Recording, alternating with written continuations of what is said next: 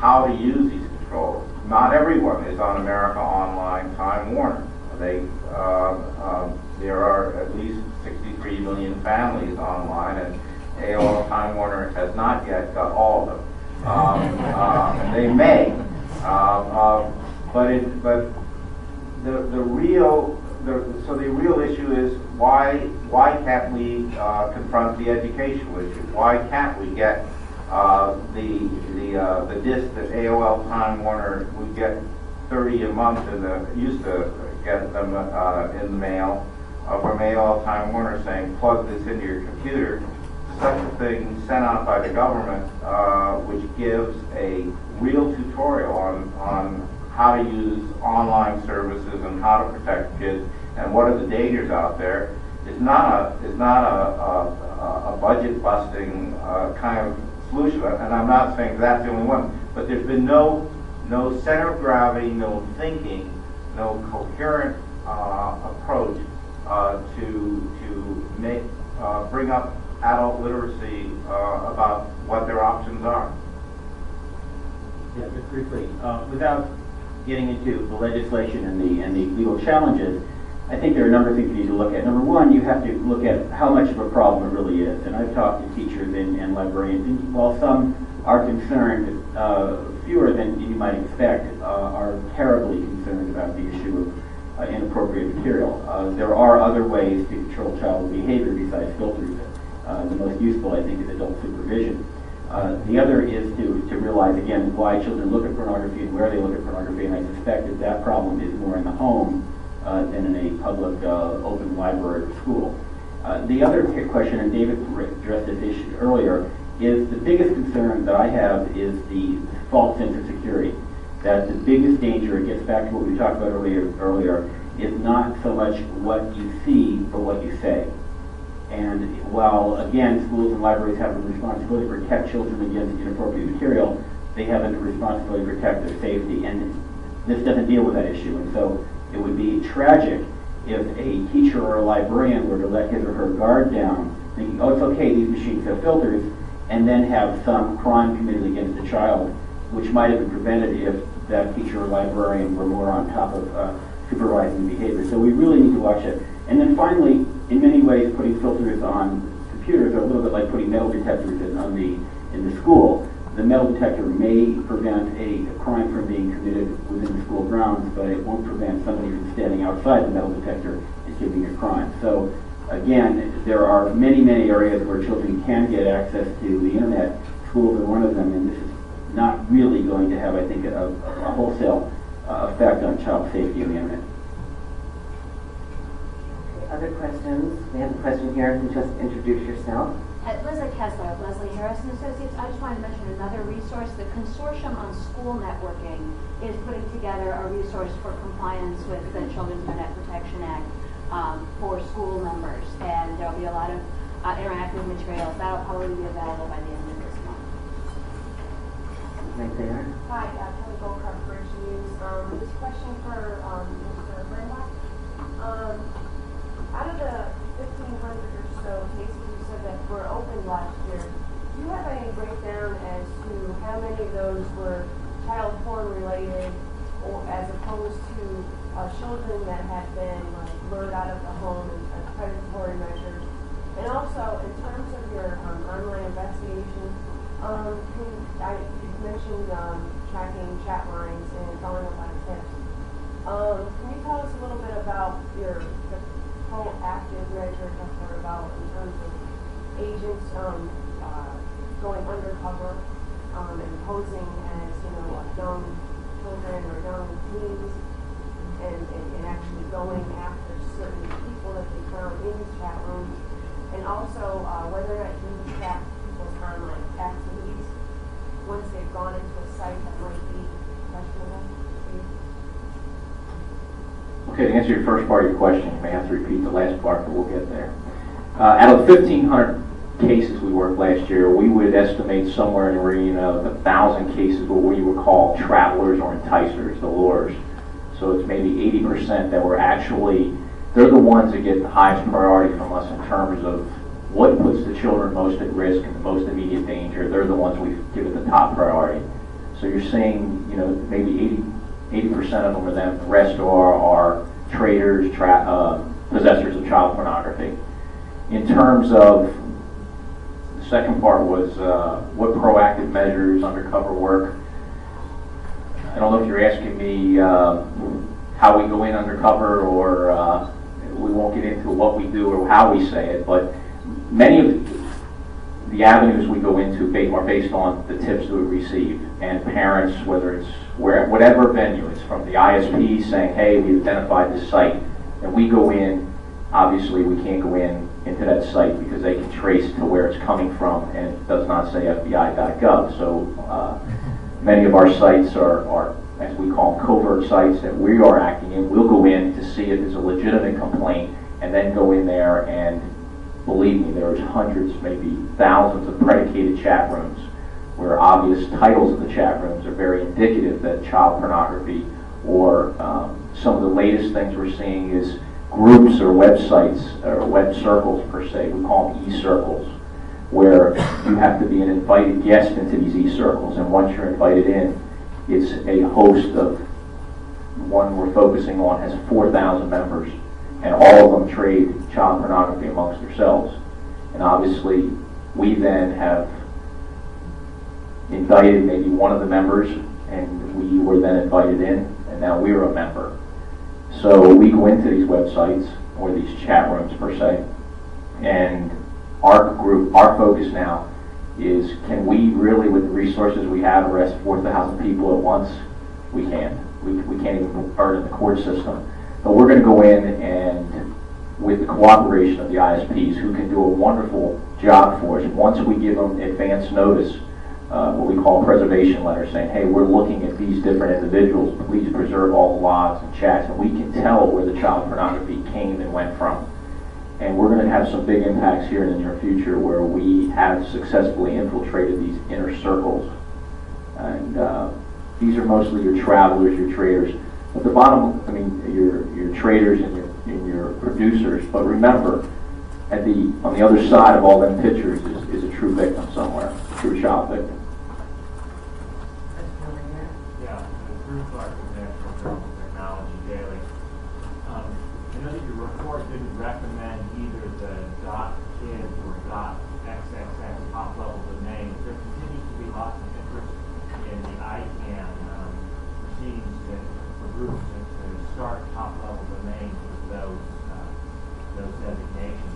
I'm just wondering, given the global nature of the internet, what do either you, Bob, or you, Jerry, or any of the others who are on the panel think about the likelihood that these top-level domains will come into existence, and how this will impact the debate over keeping harmful material in the Let me take a shot at it, and then I'm sure Don, you want to take a shot at it first? I mean, you know the technology, and you know what ICANN looks like. Let me just, first of all, notwithstanding ICANN challenges, I mean, they have a very significant global political problem that they're struggling with, so let's put that issue aside. I think the sense of the commission is we looked very hard at these as possible, if you will, magic bullets, okay? But when you really start to peel back the issue, when you look at the difficulty in actually, for example, take the green space question, say .kids, how do you actually guarantee the quality of the material in there or the filtering, and what standard do you use? Okay, this is a global medium now we're talking about. So do you use the standard in Stockholm or the standard in Boise, Idaho? Okay, they're probably not the same. Okay, and so that really became a challenge to us. And how do you guarantee, and what is the liability issue? Okay, if you advertise this as a clearly safe medium and kids are protected. Another issue that came up is, have you just created an incredibly rich, dense zone for predators? Okay, I mean, you now have a place where they know good kids are going to be, and they're going to all feel safe, and their parents are going to think they're safe, and so, wow, this is terrific. Okay, this is like Christmas, okay, to predators. And so when we started examining the issues in the debate among the commission, that one just seemed to be so problematic that it fell aside. Okay, the other one, the .xx domain, there's a lot of interest in that from the terms of, but the question is, do you just create another avenue for people to advertise pornographic websites, or do you in fact create a mandatory zone for people to go in? If it's mandatory, you run right back into the First Amendment issues you have for non-obscene material. There is adult material on the web that is legally protected, okay, that it exists now in, say, .com or other subdomains. And creating a .xx, if you don't mandate that people go there, okay, you run into a problem. Now, you could consider inducing people to go there, okay? But quite frankly, a lot of people who are fairly conservative on this issue don't want to reward people for taking their, as they would call it, their smut into a separate domain. So the issue has political overtones, technical overtones, and it sounds great on first blush, but when you really start to dig into it, the implementation and the political issues that accompany it, we felt were too difficult to deal with at this time. And it is my personal opinion that that is exactly the reason that the ICANN staff ducked that issue on the first go-around.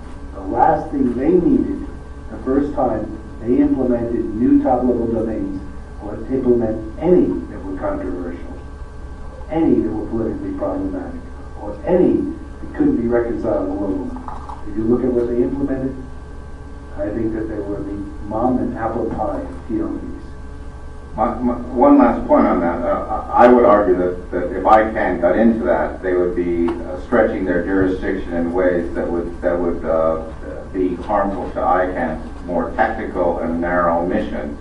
But in that, in dealing with the members of the European Parliament who are wrestling with this issue, and with the Bertelsmann Foundation, which has been trying to promote rating and labeling in Europe, there is no coherent standard about what goes into the X box.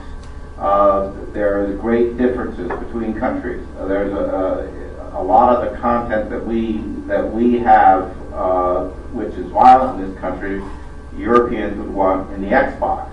And there's a lot of content that we want to put in the X box that they want to put, they wouldn't care about zoning off.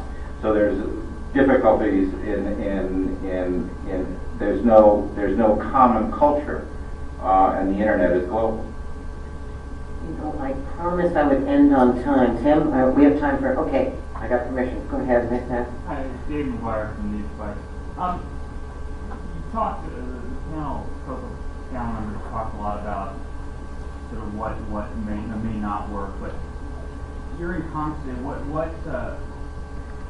What suggestions can all three of you agree on specific legislative recommendations? Obviously, you have the recommendations in the report, which you agree to unanimously, but they don't necessarily get into the sort of minutia of what members should be doing specifically in terms of enacting legislation. Do you guys have any suggestions that all three of you can agree on today and say, here's three things you can do, or two things you can do, or one thing you can do? Let me just respond to that.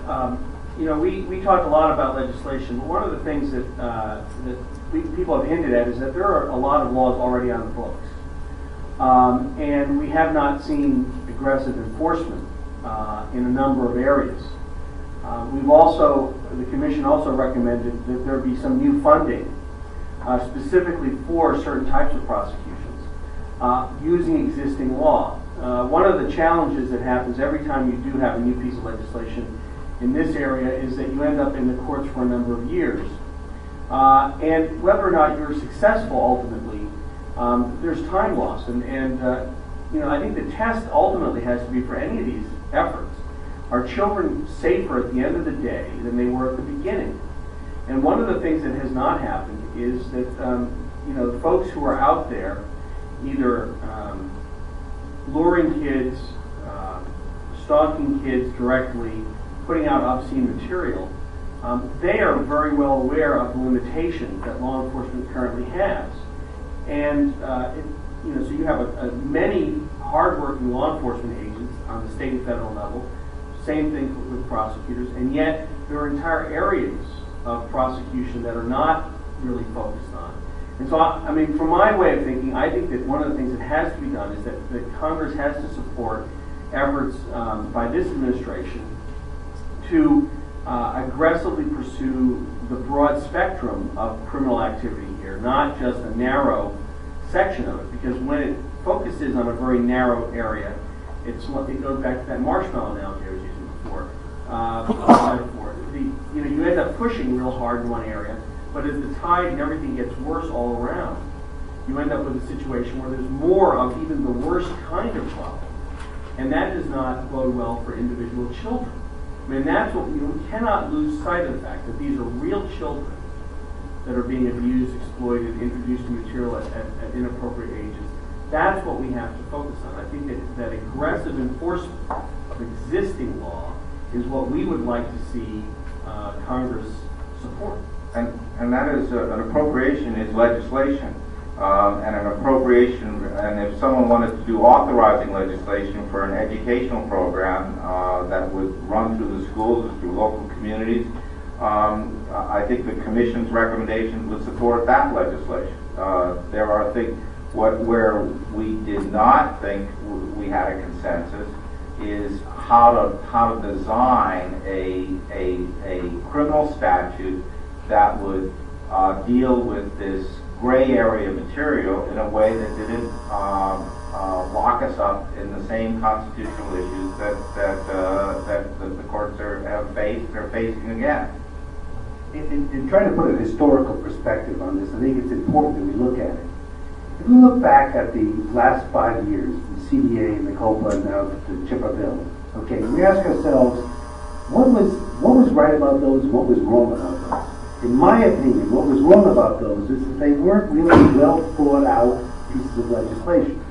That is, they were legislation which assumed that this problem is solvable by a very narrow magic bullet approach. And I am here to tell you, okay, after having been in this debate now for a year and deeply involved, having listened to witness after witness, that isn't going to happen. If all the energy and all the resources that were devoted towards preparing those bills, passing those bills, litigating those bills, okay, up through the Supreme Court, were devoted towards implementing the recommendations that are in this report, we'd be a lot further down the road. And so the message to take to your bosses is, this is a complicated issue, and it requires a nuanced solution.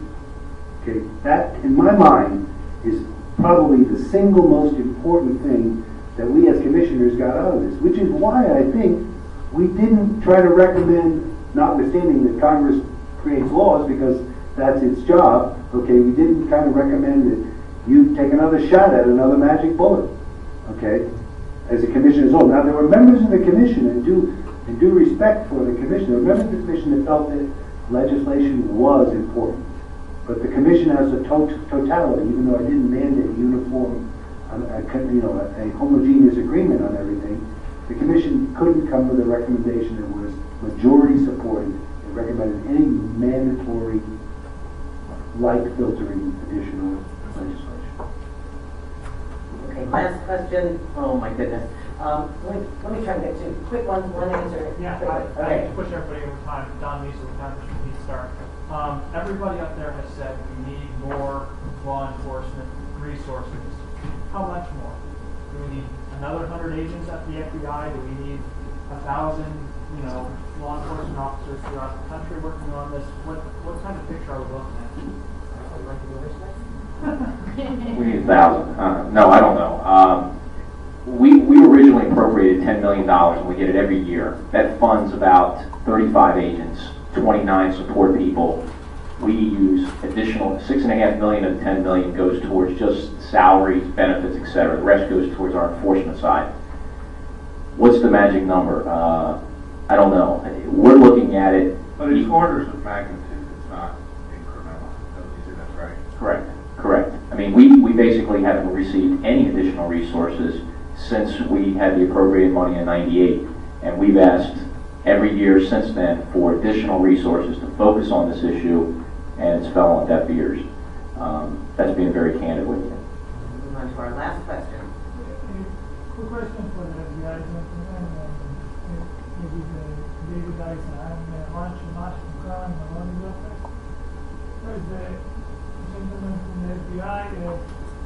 Sexual predators are usually afraid of being discovered. So do you have any authority to, like you mentioned, 4,000 predators on that site, used to publish your name somewhere, so basically to maybe embarrass them into non-activity? The second question is for the executive. Computers are still difficult to use for parents. Some parents are not involved here in this program. In the outside world, they're not. How do you see like the evolution of technology making it kind of very simple and easy for parents to control, do the monitoring, which is sounds very good, and also to do mental control without litigating and mandating and filtering and other things? To answer the first part, no, I don't have any authority to publicly embarrass them. I wish I did. But what we did do is that each state has their own sex offender registry. And if you go to even our webpage and go to the Crimes Against Children site there, we can hyperlink you to all the state sex offender registries. So, and I can assure you that every federal individual that's convicted becomes a sex offender and he must register as part of his confinement. So that's one name that is public in most states. I think I'm going to ask that we take the future of technology question offline in a smaller discussion room and bring this to a close. I don't want you to leave without knowing that these, I'm sure that these people would continue to serve as your resources on this issue. And I'd like to quickly thank Tim Lorden and Harris Schwartz and Jim Brown from the Internet Advisory Caucus, the co-chairs of today, for doing this and for having us here. Thank you. I hope you found it enjoyable. If you have further questions, please contact the Internet Education Foundation.